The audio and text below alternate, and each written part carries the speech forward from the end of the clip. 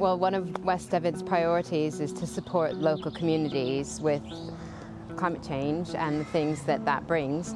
The need for food and reducing food miles, that can be fulfilled by allotments. The environment that you're in is great for learning about nature and engaging with biodiversity and the movement towards taking care of the earth in a way that we haven't always been engaged with. It's so good to get people involved in growing and all sorts of reasons. Mental health is a huge thing as well, I think. A lot of us, especially me, I'm quite a private person, so it definitely gets us all out, talking to each other. Community spirit, I think it's disappearing.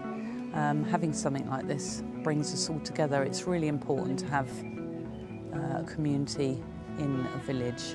I think we've managed to bring people together, we've engaged people. I think this is just the start of the journey, though. I very much hope that we'll have a mixture of sort of youngsters from the primary school and pensioners from the village who want to come and visit and maybe sit down and have a cup of tea and have a chat and engage with us, because the whole proposition was based on a very sort of inclusive, diverse mix of people who would get all the huge benefits of being out in nature in terms of the physicality of gardening, the mental health benefits, and if we can deliver that, then I think everyone will be very proud of the space that we've created.